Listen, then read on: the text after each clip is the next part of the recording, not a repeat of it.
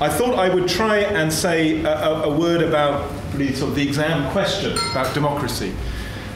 I actually came to this institution years and years ago to do a PhD, and walking through the door, which I hadn't done for quite a long time, reminded me of that. My PhD was on broadband telecommunications, and at that point it seemed absolutely obvious that in the very near future we would all have fiber optic cables to our homes. This was before the internet was invented, and we'd be getting the daily this and that on our phones and our TVs and so on. And the amazing thing is, it took much longer to happen than we expected. And probably not many of you in this room actually have a fiber optic cable coming into your home. You should try living in the Scottish borders. Then you get you have nothing. Right. And in a way, the moral of that story is how many things you think are going to change don't change as fast as you expect, but if you then think, they're never going to change, you get it wrong. They do change, but they just take a bit longer. And I think the same is true of democracy. There's a quotation from Bertolt Brecht, which I particularly like, which some of you may know, where he asks, how long do works of art endure? Does any of you know what the answer is to that question? And it's a surprising answer. He says, as long as they are not completed.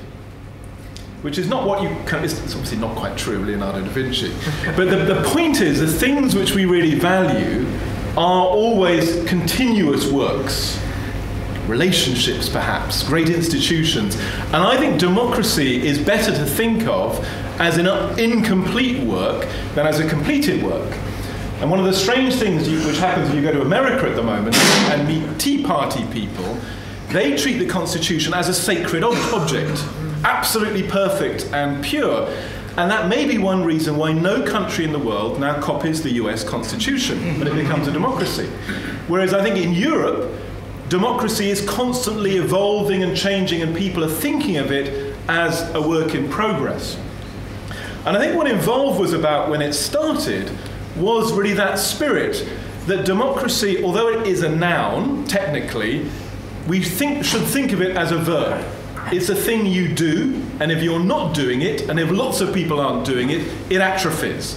Its default state is stagnation, and it's only when it's treated as a labour that it remains alive and relevant. And you just told me earlier this wonderful statistic that in Norway, 1 in 80 people have served as democratically elected representatives. In Britain, it's 1 in 5,000. I think in France, it's 1 in 100. So those are completely different experiences of democracy. On the one hand, as a verb, as something you do, and it's quite normal that your friends, your relatives may have been elected. And here, it's something you read about in the newspaper, or you see on TV and sort of throw things at the screen. And that's a completely different experience of democracy. So what Involve was about was really attending to, in my mind, and Richard, correct me if I'm wrong, no, it was attending to the craft detail of how you make democracy work. So just as a building like this, it's all very well to have the grand architectural plans, but it only works if you get the lighting to work, the plumbing to work, if you fix the leaking roof. And the audio. And the audio, exactly. And Involve was about attending to the detail. Because there were lots of grand ideas about participation and engagement, but if you couldn't get the practical detail to work, all of that was worthless. And 10 years on the one hand, it's great that Involve is here and thriving and is now on a second very eminent chairman, second very eminent sort of director. But in some ways, what's happened as well is I think some of the diagnosis which led to Involve has become more mainstream. I think many more people now would accept that the essentially 19th century institutions of democracy, parliaments, elections and so on, are really creaking, are really in need of a revival, whereas that was perhaps a bit more of a minority feeling today. There's also, I think, more of a consensus that many of the ways people are reacting to that are pretty unhealthy. Most of the new parties across Europe are essentially parties against, like Five Star, or maybe UKIP here. They're very good at saying what they're against, but you ask them what they're for, and there's almost nothing to say.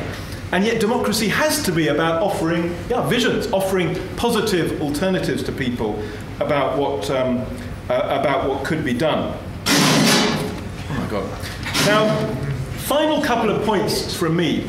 One of the joys for me about this year 2014 is I'm being sort of thrown back into involved land, as it were, through a very nice project we're doing at Nesta, which is working with various parliaments across Europe, designing new online platforms for engaging their citizens. They've all been meeting today in Brussels. I was with some of them yesterday, with the Finns, the Icelandics, the Estonians and others who take it for granted in an age where most people live half their life on a smartphone, democracy actually should be there.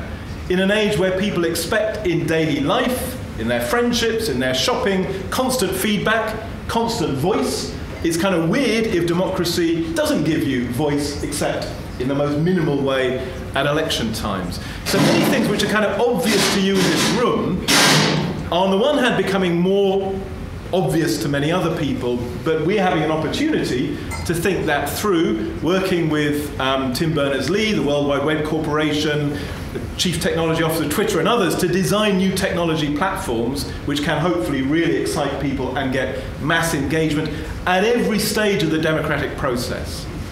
And partly in preparing for this project we're doing, a few months ago I did a talk in the Netherlands trying to look at what was happening to democratic innovation. And I came away actually really heartened by what was happening across the world, the amazing examples in Brazil or India, across Europe and North America, of people imagining and trying out for real new ways of engagement, of involvement, and many of them working pretty well. And it's pretty good here that we have the speaker, John Burko, with his new commission on what's it called, digital democracy, you know, with an enthusiasm for seeing how the mother of parliaments might actually, you know, catch up, take a lead in engaging citizens in new ways.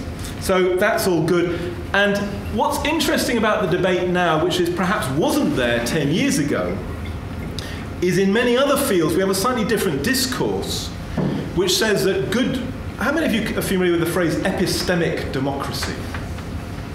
Nobody. Oh dear. You don't read your academic books. There is now a sub-discipline of epistemic democracy, which essentially says part of the purpose of a democracy isn't just to represent the people in their votes, it's actually to tap into the knowledge of the people to make government better, which is kind of course, true, but got forgotten in many of the dominant theories of democracy in the 20th century.